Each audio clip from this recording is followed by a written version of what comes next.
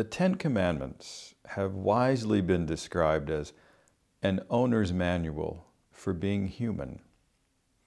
It doesn't list things we can't do. It lists things we shouldn't do. Things that whenever we do them, sometimes whenever we even think about doing them, diminish our humanity. If you think about it, they are wise limits on us, the wise constraints that make us free. If we listen carefully to God's call, we hear not only the fullness of our possibilities, but the caution of the reality of our limits.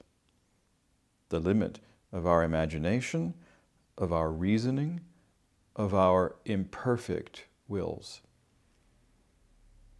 If we deny the reality of our own limits and imagine ourselves to be limitless, we set ourselves up as God, which can never lead to a truthful place. When have you sensed God calling you to an awareness of your limits and to a wiser sense of your boundaries?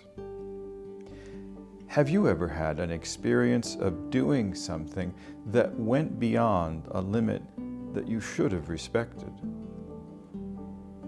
Our culture teaches us to regard the idea of limits as diminishing or demeaning. How do you resolve the tensions between what the faith teaches us and what the culture around us regards as normal?